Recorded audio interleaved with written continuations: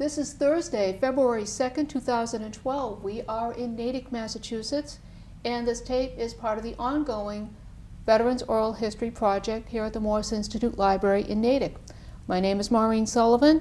Our cameraman is Dan McDermott of Natick Pegasus. We are privileged to have with us today Louise Hale. Welcome, Louise. Hello, good morning. May I ask when and where you were born? I was born in Foxborough, Massachusetts. And when were you born? February 17th, 1919. So you've got a birthday coming up. And what town do you currently live in? I live in Natick. And your current marital status? Divorced. Children? 2 adopted children. Grandchildren? 5, I believe. All right. Now you said you were born in Foxborough. Yes. When did you move to Natick?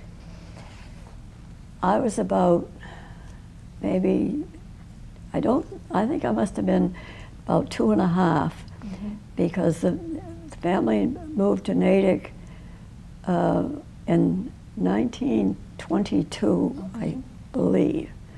I think that's the right year. And why did you move to Natick? Well, my mother died when we were living in Bridgewater, where we lived after we moved from Foxborough. And I guess my father thought the family needed a change of scenery, and also he was able to get a job selling farm machinery for Fisk Corporation. That was a large store on Main Street in Natick at the time. And that's how we happened to come to Natick. And what was Natick like when you were growing up? A very small town that probably matched many other small towns. There was nothing outstanding outside of they generally had a pretty good football team or something like that. But Natick wasn't an outstanding town. It was a town on outside of this Boston area, and people commuted from Natick to Boston, the people that worked in the city.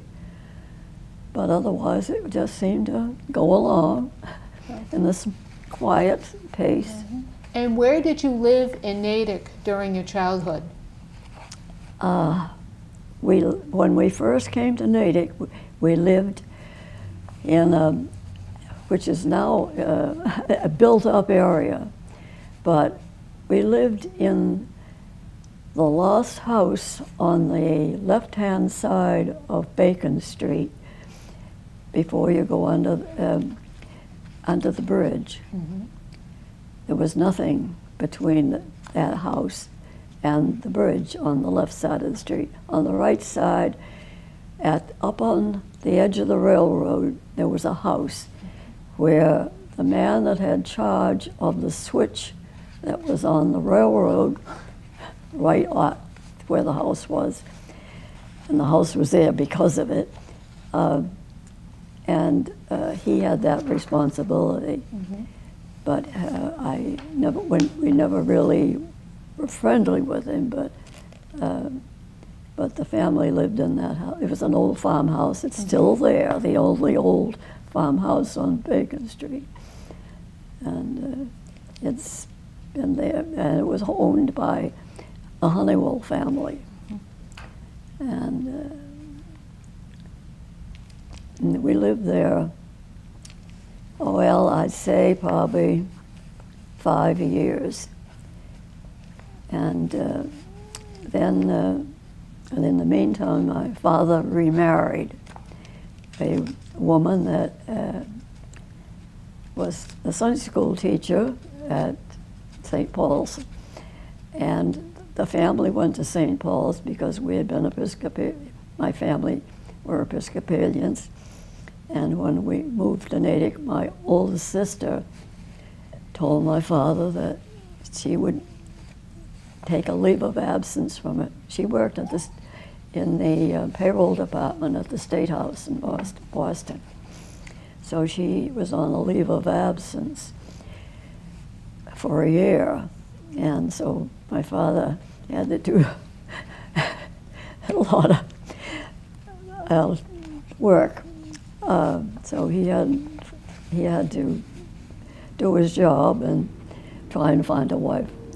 Well, it so happened that because he was at Fisk Corporation, he met a woman who was working for the company, and at that time it was hardware and many other things, including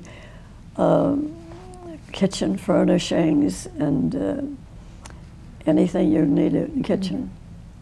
And she had charge of selling those things. Wow. And so he thought that was a pretty good find. And so they were married at St. Paul's. And so she became my mother, and I was very young, so she really brought me up because she had all the problems of being a stepmother, and the family were pretty good. Okay. Louise, did you have any brothers or sisters, or were you an only child? Oh no, I'm the youngest of 6. Okay. I had 3 sisters and 3 brothers. 2 sisters and 3 brothers. Okay. Can you tell me a little more about what downtown Natick was like when you were growing up? Well, downtown Natick was very sober. They had as I said, the big hardware store. And they sold anything to do with a house. But they had a group of people who worked, and they called it the Natick Plumbing and Heating. And so one of my brothers went to work for them and stayed with them as long as they were in business. And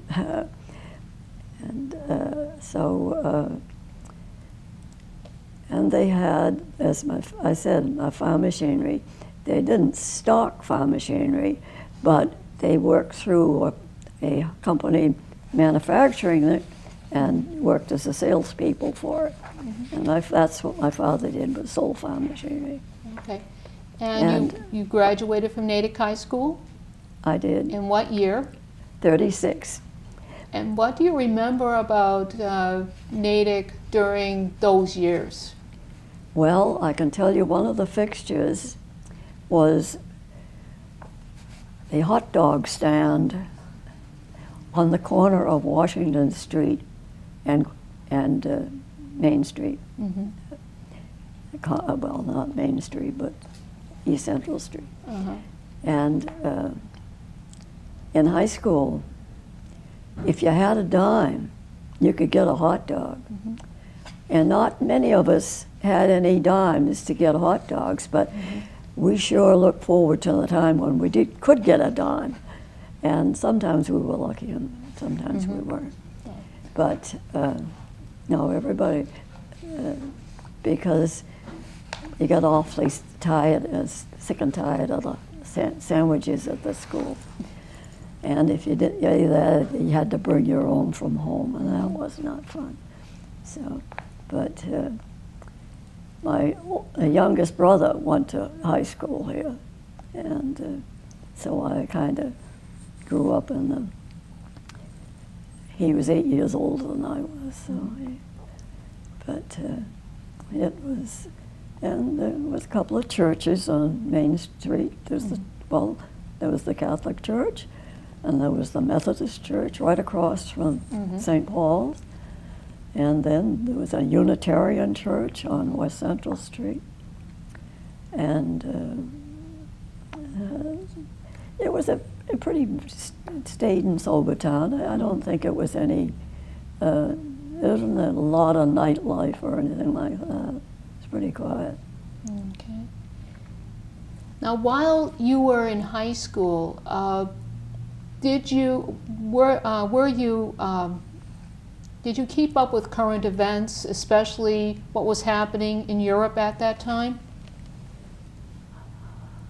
Well, I was out of school. Out of school by the time the 30s. I graduated in 36. Like the rise of the Nazi Party and stuff like that? What? The rise of the Nazi Party, the fascists, what was going on in Japan. Was that talked about when you were in high school? No, you see, that was pretty much after. Mm-hmm. And no, I think I graduated from high school, and I went for a year secretarial school in Boston, and then I went to work, mm-hmm. and I worked for Holster Cabot, Holster Cabot Electric Company was the name, and what they manufactured telephone systems and telephone and let's see what it was good. Telephone systems and communication systems mm-hmm. within a building too, right. which was fairly new in that time. Mm-hmm. So now you're working as a secretary. I was working as a secretary in Boston. in their engineering department. Okay. And tell us what happened on December 7th, 1941. What was your family doing?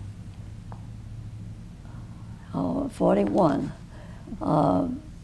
Well, I was living at home with my family, and at that point we were living on Kinsman Place, mm-hmm. and as I remember it, that's when we started hearing all the activity. Mm-hmm. But it didn't quite register with us because, my brothers were old enough, so the older two were old enough so they wouldn't be in the service, and the other one had asthma and wouldn't be called, so that it didn't register as too bad. You didn't really think, but when the soldiers was beginning to they were beginning to recruit for Germany, then it began to sink in, and people realized that this is really going to happen. Mm-hmm. And so at that point, everybody was pretty charged up and thinking lots of things that could happen, and so that by the time they started recruiting for Germany, people were more than ever afraid. And when on 41, when they attacked Pearl Harbor, I was at my boyfriend's house for dinner, and this is before dinner, and he was up in the attic pulling out some Christmas decorations, and I was standing down here to catch them. Mm-hmm.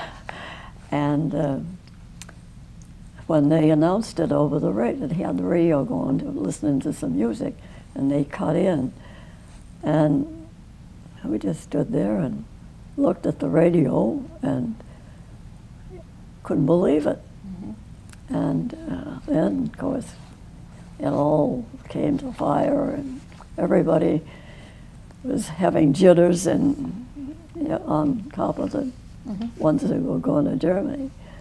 So it was pretty scary. And when things had, really been quiet, and we sort of hadn't thought about the Pacific as far as war is concerned. It wasn't the last thing you think of, and because they all seemed to be so into themselves, and so it didn't register. Tell us what happened after war was declared. Did you continue to work in Boston? Yes, but I had a different job. I had left on my own volition Holsa Cabot because the plant was a very nice brick building, but it was in Roxbury. In order for me to get to it by train, I had to go into South Station and then go up to the stairs to the elevated and spend about a half an hour on the elevated getting to Eggleston Square Station, where I got off, and I had to walk, 2 or 3 blocks, no more than that, about 5 blocks to the building. So it was a chore, and I was supposed to be there at 8 o'clock in the morning. There was no way I could make it, and getting the 20 minutes to 7 train and get there.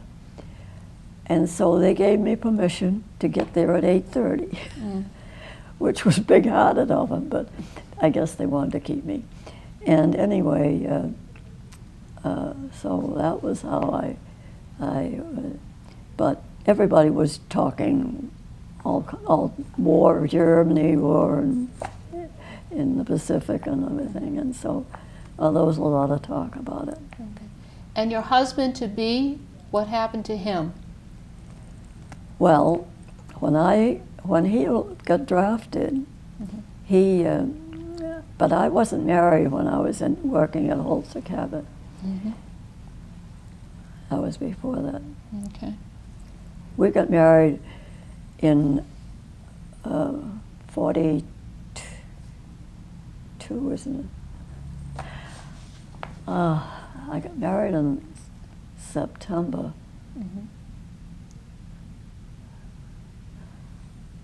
I don't think it was 40, was it 41? Is it, I don't know. Well, according to your notes, your husband was drafted in the fall of 42? All right, then we were married in 42. Okay. He was drafted after we got married.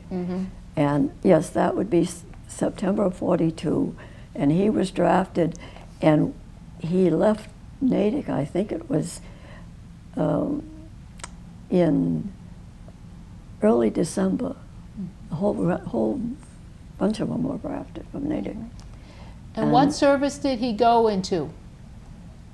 He went in the Army. The Army, okay. And what did he do when he was in the Army? Well, he was stationed, after he was drafted, he was stationed down in Connecticut at some, I think it was like a receiving station for them, where they sorted out where they thought they should go and all that type of thing. And he was there, about a month or so, and I know he wanted me to come down, and I went down and got off the train at the station just before New York City, and Connecticut. And we walked the streets of the town, and for excitement. And then I turned around and got the plane back to Boston that night. But then he was switched to a camp in just over the New Jersey line was in New York, and it was, do you remember the name of the camp? my memory is not great. So you'll have to bear with me on okay. that. But before we proceed, can you give me your husband's name? His name, Mm-hmm. at that time, Mm-hmm. this will come to you later, that time was Hale Herrero, Herrero. Okay. His name's down on the roster down okay. there. That was his maiden, that was the name he was, do you want me to run us on that? He went, my father, he was trying to find a job when he got, before he was drafted, you see. Mm-hmm. And so he, my father sent him to a lawyer he knew in Marlborough. And I don't know anything about the lawyer, but he advised him to change his name. He said, "You'll never get a decent job in New England with that name." And this was the theory they had in those days, apparently. And so he did, much to his mother's dislike. But anyway, he went through the formal formality. And so, because it affected me too, so anyway, we did it. Mm-hmm. And he changed his name to Edward Ledwidge Hale. Okay. So he's down somewhere in a camp in New York and New Jersey. What were you doing at the time? Well, he wanted me, well, after he got to, it's Camp Shanks was the camp, well, they didn't have, he wanted me to go down there. Well, I don't know. He didn't mean the camp. He said, "I'll find a good place and we can rent a room, mm-hmm. and you can commute to New York. It's very simple," he said. Because, of course, he wasn't doing it. And so, well, I thought about it. So I gave up my job and I went down there. And the only reason I went as willingly as I did was because my sister and I were friends with Hope, a woman, Hope Dimmock, mm-hmm. that lived in Natick, and she went to she had been to the same secretarial school that I had been to in Boston, mm-hmm. which Pierce Secretarial is no longer there, and it was on Boylston Street. And so she was working in New York, and my sister Peg used to communicate with her, letters and notes and stuff. And so Peg said something about, I was thinking of going to New York and getting a job and commuting to Englewood, New Jersey. And so she said to Hope, can you think of any place she should go to look for a job? Hope said, tell her to come where I am. And so Peg said, well, where are you? Because Hope hadn't told her. So she gave her the name of, mm-hmm. of the place to go to, you know, and so, because I didn't know anything about this, so Peg was telling me this.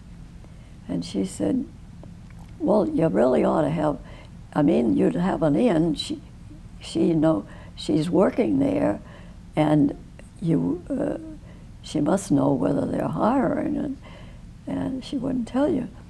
And so she said, why don't you go down and see? You can always say no and mm-hmm. come back. So anyway, I did. and she'd given me directions on how to get there. Well, I was in Englewood, New Jersey, in a rooming house with several other people, and right on the main drag of Engle Street, which was directly south of the road. That road went directly to Camp Shanks, but we had to go into New York. Well, I had to take a bus from where on that street over to the bridge, George Washington Bridge, and then if I had a through bus to the city, they'd take you across the bus. If you didn't, you had to get another bus to get across. But anyway, what you had to do is get on the 8th Avenue subway and go south forever, down to the lower part of New York City. And you get way down where the produce comes in off the water and everything. And it's a long, long, hard ride. And in summer, it's pitiful. Well, anyway, so I went, and Hope got me interviewed, and they liked that I was a secretary, and that Hope Dimmick recommended her, and so took me a week to. But in the week I was there, I had to report every day. I didn't have anything to do, but I had to report every day. Well, to spend 8 hours doing nothing is pretty bad. So I used to pick up the magazines and try and find a book if I could bring or something. But anyway, well then after a week, I finally got hired. And in the meantime, I heard from Natick, my sister, that she said, you know, somebody talked to all the neighbors around here about you. And I said, well, why would they do that? And she said, I don't know. Somebody came and asked them. And they said you were a good kid, and, you know, nice girl. You know. So she said, they said the right thing. But they didn't know who they were talking to. Can't imagine anybody talking like that, but they did.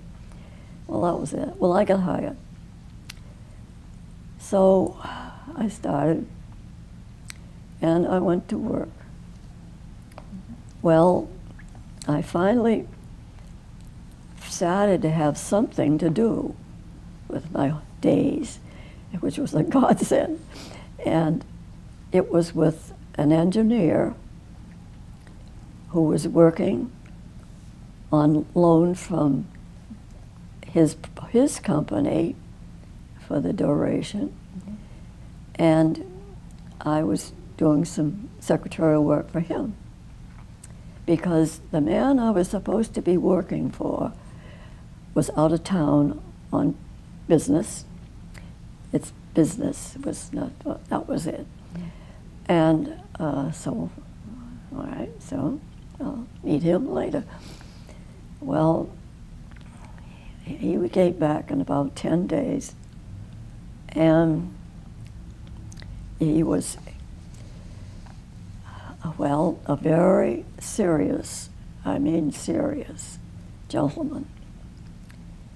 And he was the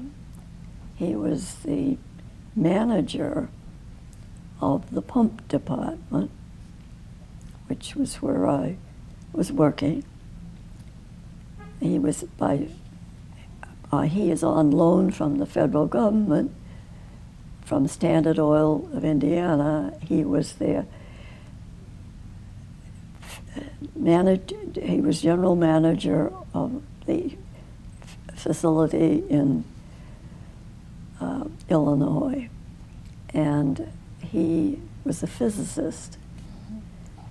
And you haven't lived until you've tried to take dictation from a man who didn't want any discrepancy in the understanding of what he said.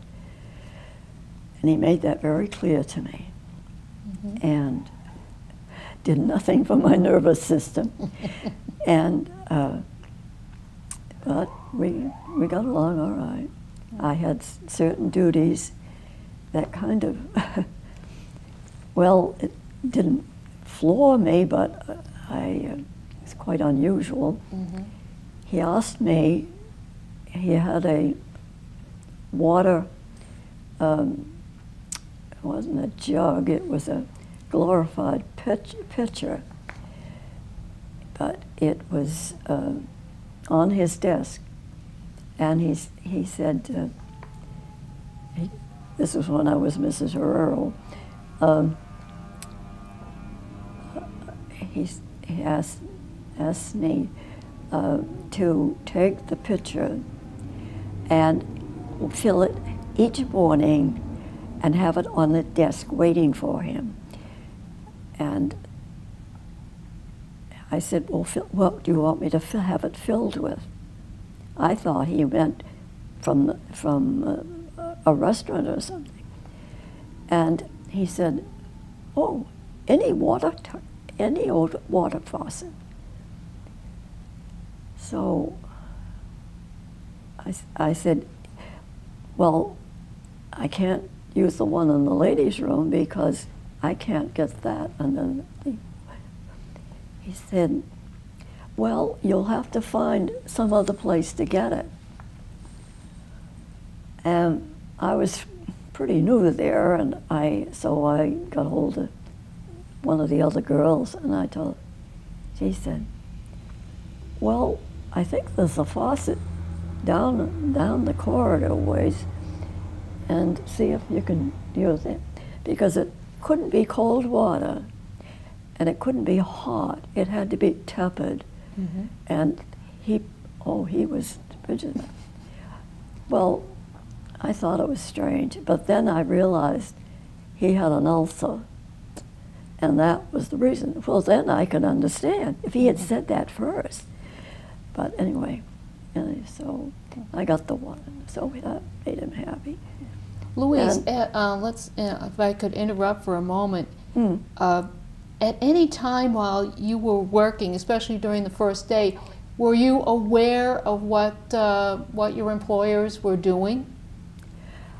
No, I didn't know what it was doing, but I learned from one of the engineers because he knew, that he would, Mr. Watts wouldn't have told me. And so he said, you really should know. He said, we're building a building, and it's going to have all new pipes and for all kinds of things. And he said he's going to be doing some trips. And he said, we all may, one or other. By that time, I met the man who I was talking with then. He lived in New Jersey, and he was on loan from the company next door. Across the street, the office where he was in the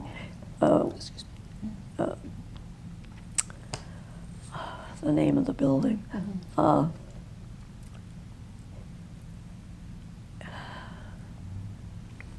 Deb can. Oh, that's okay. But were you aware that you were the secretary for what became known as the Manhattan Project? The building of the atomic bomb? Oh, well, Manhattan Project, yes. But nothing other than that. and we had, of course, had badges, and we the girls had to have the badge. Most of us wore suits, or at least a jacket with a pallet that you could, because we had to hide the badges. You didn't wear the badges even down to the restaurant downstairs to eat. Not to wear it outside of the office. And the office that we were in was on the 8th floor of the building. And then on the 9th floor, the Army had that floor. And so on that floor, or the one we were on, was the only place we should let the badge be seen. Now, while you were working here, how long did you work on the Manhattan Project as a secretary? I worked, I think, about a year and a half, if I remember correctly. And while you were working on the Manhattan Project, did you receive letters from your family or your husband? Yes, at home. Okay. At home. And in the room I had. And Good old rooming house. It was a nice house. It was a nice old house. But a terrible commute. What? A terrible commute? Well, it wasn't hard. It was just so long. Yes. And in those days, on public transportation, there was nothing. There was no air conditioning, of course, and on 8th Avenue, you went through a whole series. You start downtown in the lower Manhattan, and some people come in and get on, you know. Well, then you get up around 42nd Street, and a lot of commuters start getting on from all the stores and restaurants and everything in Manhattan. He got in on about 125th Street, and I was going to out of 150, I was going to, out of 175, I was going to 150th Street. Get off there to go back over the bridge. Well, I just about made it, I'll tell you. It was, and I got home, but I couldn't eat a thing. And my husband had the day off, and so we had a cooking facility in this room. And so he had put something together and gone a little shopping and got some stuff. And I couldn't eat a thing. Oh, dear. So, anyway, no, it was an adventure, I'll tell you. Now, what was your husband doing at the time? At the time, he was what they called, we were getting ready for the Germany push, and it was an embarkation point. They had to go through Shanks in order to get to the boats, and so he was inspecting guns. That's what he said, and he did. He got to know quite a lot about guns. So that was. Okay. And I understand he eventually was sent overseas. Well, yes, in a roundabout way.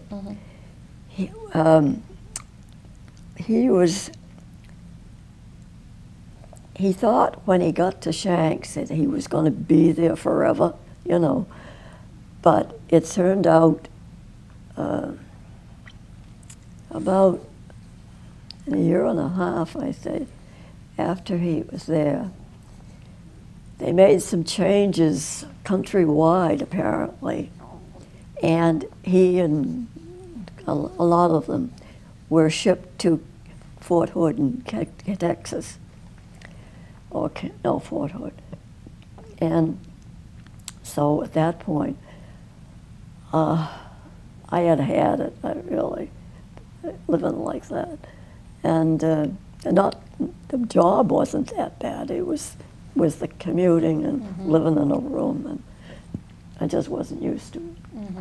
So I thought, well, I'm going to go back to Natick and go back in the bus. And unfortunately, the man I worked for in Holzer,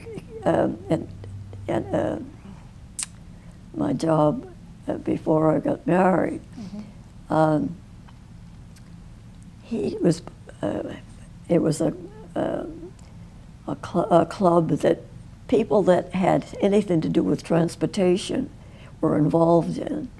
And at the time, my boss was in charge of transportation of skins from South America to Swift and Company, and they all came into Boston, and he was in charge of getting those ships and receiving the ships, that kind of thing.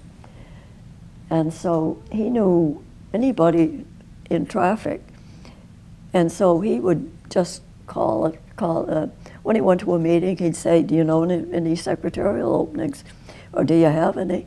And they'd say yes or no and so. So that's how I got two of my jobs. I got the job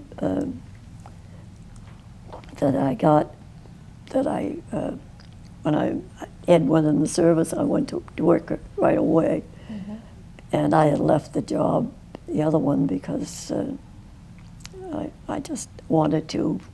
And so I got another job in Canadian National Railway's Freight Traffic Office on Federal Street. And so that, and then I went to New York. And so when I came back, I went and saw him again. And he got me into Santa Fe Railway. And Santa Fe Railway had a freight traffic office on Boston Street in the little building. So I went there, and it wasn't secretarial, but I was the eastbound tracing clerk. And it drew nothing of me. I had any idea what I was doing. But I soon learned. And what it is railroads, and I suppose they still do it, but if they have perishable goods, they operate by they stop at certain points along the line and re-ice. Now it's all, of course, electrical and much simpler and more efficient. But in those days, Santa Fe Railway started out in California or any of the southwestern states. And it would come across and up to Wichita, Kansas, and St. Louis, and up to Chicago. And then they would, in Chicago, if they come to Boston, Boston Railroad, and in those days, Boston they would pick up these cars, and it was it was a business exchange. They signed on and they signed off, and so that's what I was checking on. And also, you work with people that are working, and there was a lot more of that kind of thing than there is now. Now so much of it's air freight and air shipping, but everything either went over the rail or went someplace. And so in Boston was a much bigger business than it is now, I think, in the respect to railroads and transportation. So now you're working back in Boston, you're living back in Natick. Yeah. Tell us a little bit about what Natick was like during the war. Well, it was pretty subdued, and people, you know, they weren't quite sure. Now we had two fronts going, you know, and twice as many people, and it was a scary time, really. Right. But everybody kept their heads on, and And I understand you knew the Lilch brothers, two of whom died during the war. well, one husband was in my class in school. Uh-huh. I'm not sure what he was. I can't remember what there was one of. I don't think he was. He had like 5 or 6 brothers. All the family was all boys, Right. and they were nice kids. They were all nice people. They were Swedish, and they lived in East Natick. And it was a crime because the poor woman. I don't know how she ever survived.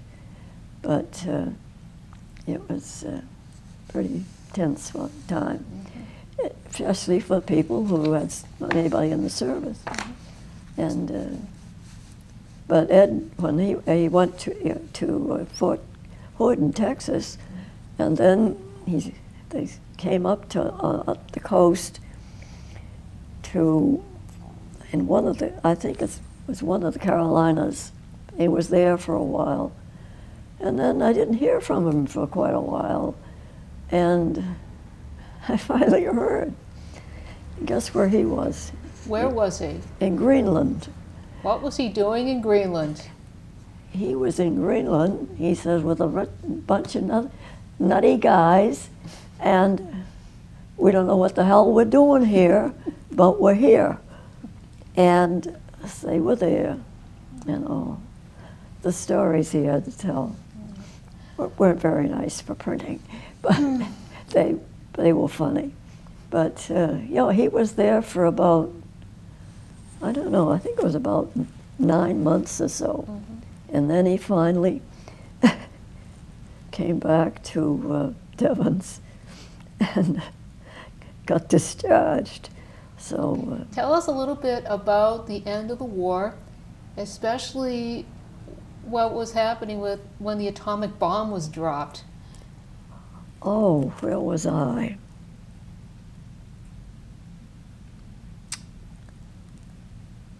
What year was that?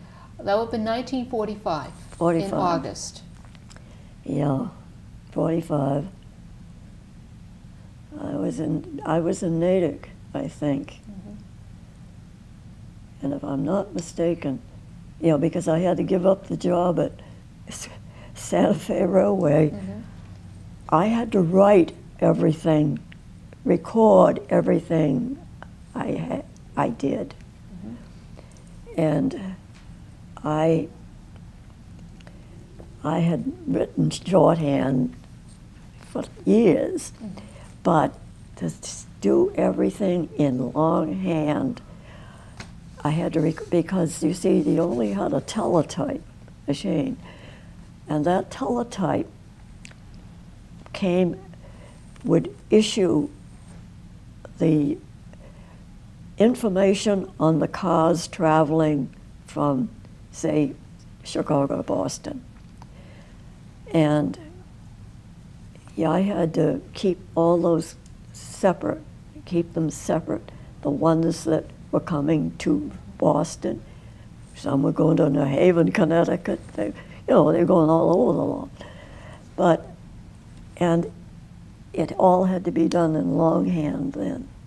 You could communicate with another office by teletype, but the records of the trains all had to be. And for instance, one morning I went into work at 8 o'clock all by myself because they wanted me to be in there at 8 o'clock in the morning. So I used to work from 8 to 3. And they gave me Wednesday afternoon off and to compensate. So that was the way, but that's what I did during the really the busy part. and there were thousands of trains moving. And so I had to follow all the Santa Fe trains. And they were all going different places, but I mean, I had to follow the ones that were coming east. As far as if they went to Chicago, it was Boston, and so that was one of my trains.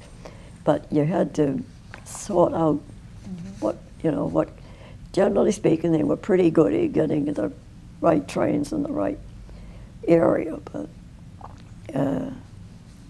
information-wise. Let's focus on August 1945, when the bomb was dropped on Hiroshima and Nagasaki. What were your feelings about that? I mean, you were working at the Manhattan Project, which produced the atomic bomb. No, yes, but I wasn't there then. I was long before that. When you read in the paper or watched it on the newsreel, what was your reaction? The only thing I can remember when I was working at the Manhattan Project in New York and living in New Jersey, I had the radio on for the news and the weather, and they butted in on it. And I think it was Arthur Godfrey, if I'm not mistaken. He says, "Oh my God, they bombed, they bombed." And I can remember, and then everybody was, everybody's mouth was going like this. No matter where you were, everybody was just very excited. And okay, so tell us what happened after the war ended. Husband's back from Greenland. Did you stay in Natick? Well, let's see now. I had to give up Santa Fe. Yeah, and so my father said, there has to be a secretarial job someplace in Natick.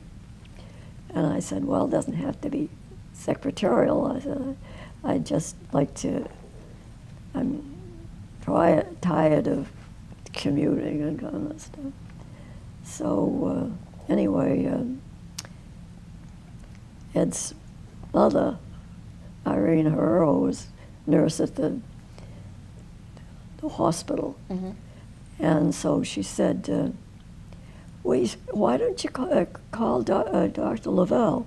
Because I heard her friends leaving, and she was did her books and stuff. And she said, I'm sure you can do that job she's done. And so, anyway, so I did, and then Irene did too. So between the two of them, I got the job. And I was there for a couple of years. And Ed got out in the meantime, and I can remember she gave me the afternoon off so I could meet him at the Parker House in Boston. And that's where he was, that was where he wanted to go. And so anyway, that's what I did. But I was delayed greeting him at the door of the room because I was down getting tickets for for she and her husband. And so anyway, I got her tickets, and then got it, and that was it. But of course, we didn't have any place to live or anything, so we were back at my parents' house. My sister's husband let's see, I'm, he got, well, he was, I think he was back about the same time, but when it was fairly close. He was a medic in the army in Germany, and he had seen an awful lot. And so anyway, that was it. So.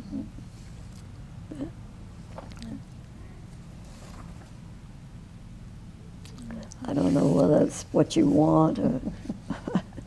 Well, Louise, is there anything else you would like to add? Any message you'd like to give to those who are going to be watching this in the future? That's what I'm afraid of. It's kind of gibberish, really. Well, it's a growing piece. All I can suggest is that it's an education in itself. If growing up in that time, I mean, I was a little innocent kid, and I was the youngest in the family, and Lord, I never saw anything destructive or people being anything but nice.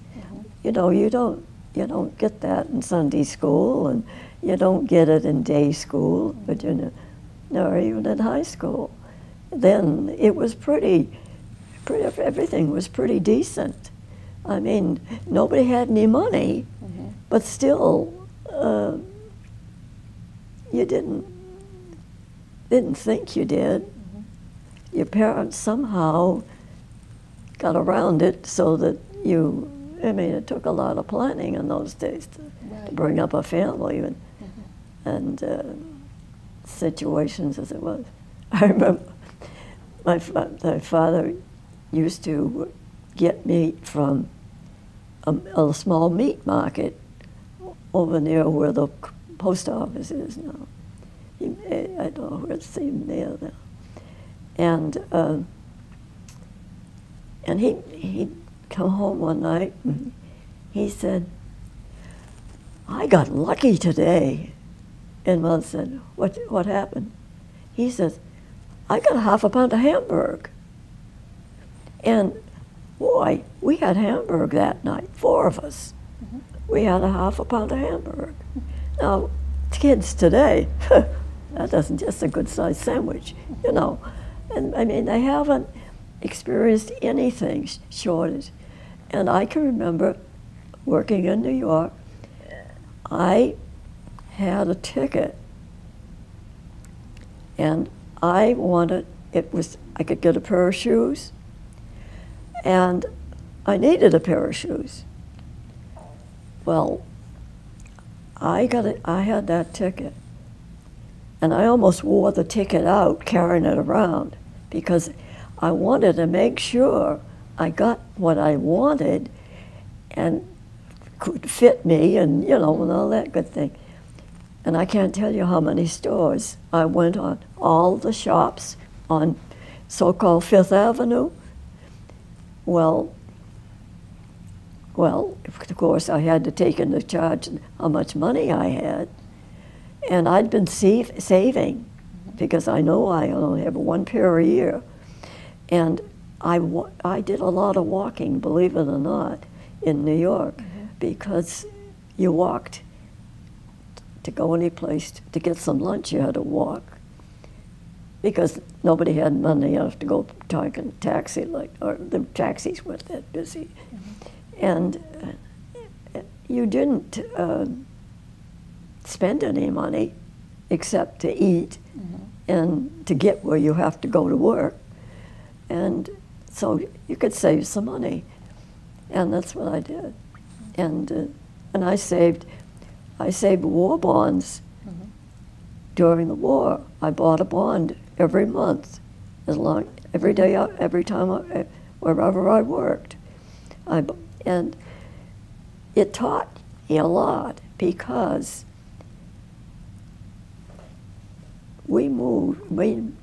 Ed and I moved to Canada after he went to work for New Holland, and they moved us around. Mm-hmm. And that's an education, but that's got nothing to do with this. But I think it helped me grow in a way that I wouldn't have been able to if I'd stayed in Natick. Mm-hmm. I think you need to get out in the world and before you settle down, not after. I think it's because it's hard moving around with a family, and I know I had it because Ed's work moved us around, and we started out in Pennsylvania, and then that was where he was in training, and then they gave him a territory of New Hampshire and part of Vermont, and then we got transferred to Tennessee. You start all over again, new environment, and it's growing. I mean, I didn't hate it, but it wasn't home. Right. But it was different, and it had some good points and some bad points. Mm-hmm. But I think it's good to overrun when you're young and don't have any attachments. But when you're married with children, it's harder. Right. Well, looking back on what you did during the war years, do you think that you made a valued contribution to the war effort? I hope I did, because I have never typed such technical stuff in my life. And I worked for engineers, electrical engineers, and just plain engineers. Mm-hmm. But that man, he was a brilliant man. Mm-hmm. And I didn't tell you the funny thing. Tell us now. Tell you now. Well, I had been working there probably 3 or 4 weeks, and I began to get twinges in my side. Mm-hmm. And I knew what it was. It was my appendix. But I kind of forgot about it, or made myself forget about it. Well, one morning I got up and, I was in pain, real pain. And I didn't know, I'm down there in New Jersey. I didn't know a soul. Mm-hmm. I didn't know any doctors or anything. But I knew I had to go to a doctor. So I got the telephone book. I picked out a name and I went. And fortunately, I've got a very nice man. And so I told him my story, and I think he knew pretty much what it was, but he said, "What I want to do is give you some tests first." And so he gave me tests, shots and stuff, and drew blood and the whole nine. And he said, "Young lady, you get yourself to the nearest hospital and stay there." And I said, "What do you mean?" He said, "You are in danger of dying if you don't get to the hospital this day." And I said, "Well, I don't even know any hospital, and you're the first doctor that I've seen." He said, "Trust me, you need surgery." Well, right about then I thought, oh God. I said, "Well, would it be all right if I got back to my hometown in Massachusetts? Can you do it today, right now?" "I can start working on it right now, yes." So I called Ed at Camp Shanks, and somehow I got to speak with him. don't ask me, it went through, this, real Army stuff. And so he got on, he says, what the heck is wrong? I told him. He says, oh my God. He said, I'll try and get a leave, and I'll call Mom and tell her you're coming, and to be ready. And so I said, okay. I agreed with anything. And so then I went home and I laid down, I remember, on the bed. But I didn't dare do anything else but stay quiet for a while. So I did. And Ed got home, and we threw stuff in the bag, and we went. And we drove. And it's a long ride when I was in real pain then too, and it was an awful long ride home. I got home, and we went to my folks' house, and they were up on North Main Street then. And and then as soon as I saw the folks, they took me up to the hospital, and his mother had practically entered me and everything. So I just went straight to the operating room. I mean, there wasn't any delay. She had made it all very simple. So anyway, I did. And boy, I was sick. Afterwards, too, it was miserable. Because my blood was, and it was kind of scary, but got through it all right. Lived. I hope the boss understood. What? Your boss? Oh, well, I didn't get to back until about, it was over 2 weeks. And because I had to get cleared, because I didn't dare get down there and be by myself and nothing else. So anyway, I finally got back, and he was very happy to see me. But the funny thing, the whole thing was, I had the operation the minute it was Dr. Stone in Southborough. They got hold of him, and he was waiting for me at the hospital when I got there. And so anyway, but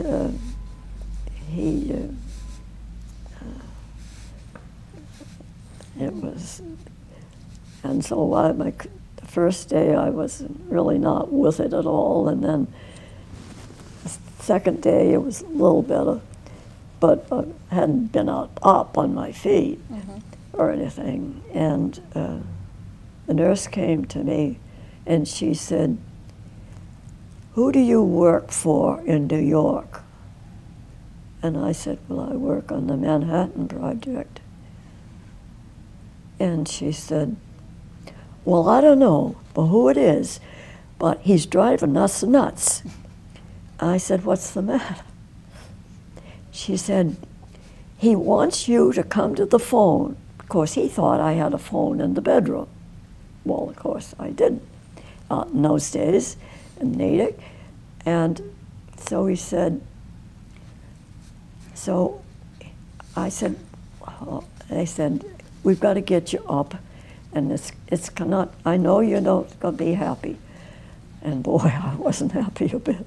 But anyway, I got on the phone, and I said, "Mr. Watts, what is it you didn't want?" He said, "I need to know where my expense folder is." I said, "Mr. Watts, you know the file right in the corner near the door, and your name is on the third drawer down." I said, "That's your file where your expenses are." "Oh, okay, all right."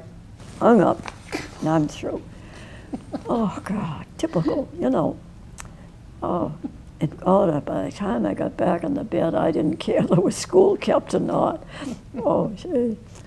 Well, I think we'll end it here. Louise, Hale, thank you so much for coming in and taking part in the Veterans Oral History Project. Well, I hope it makes an impression on somebody, but it's just, made me remember a lot of things I had forgotten, I'll tell you.